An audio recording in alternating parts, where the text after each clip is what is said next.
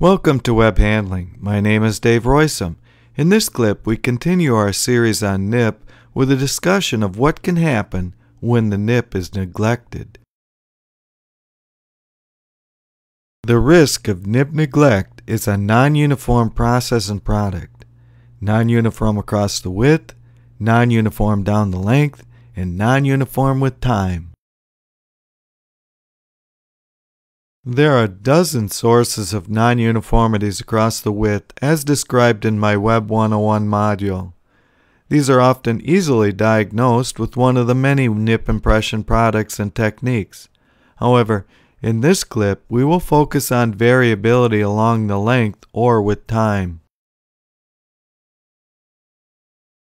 The first two case histories are with brand new state-of-the-art computer control winders by a century-old builder with far more sophistication than most other builders have.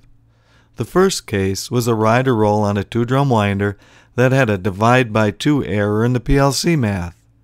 The second case was a real secondary arm that opened up with a 5 PLI setting. This third case is the before and after rebuild measurement of a real NIP load using load cells on a secondary arm. Unfortunately, this is not an extreme example. It is the state of affairs of nearly every paper machine reel built in the last century. No one knew how bad the NIP control friction was because no one measured it. Indeed, people didn't know you were supposed to measure it, much less how to do it and what to do about it.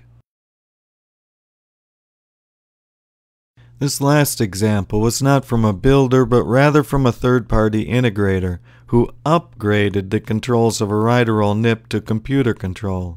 Unfortunately, the electrical engineer did not know how to calibrate zero, much less how to measure uncertainty. The net result was the zero error was as large as the control load. The net result was the friction uncertainty was as large as the control load. The net result was the computer-controlled NIP was probably worse than the originally supplied CAM control NIP. These examples I've shown here are by no means unusual. In fact, the majority of winder NIP loads may be more than 20% different than the computer displays, and errors greater than a factor of 2 are not uncommon. You cannot safely assume that the machine builder has done their homework in this regard. Some have, but most have not. Thank you so very much for watching this module in my Plant Practical series. Stay tuned for more clips on NIPs and other web handling topics.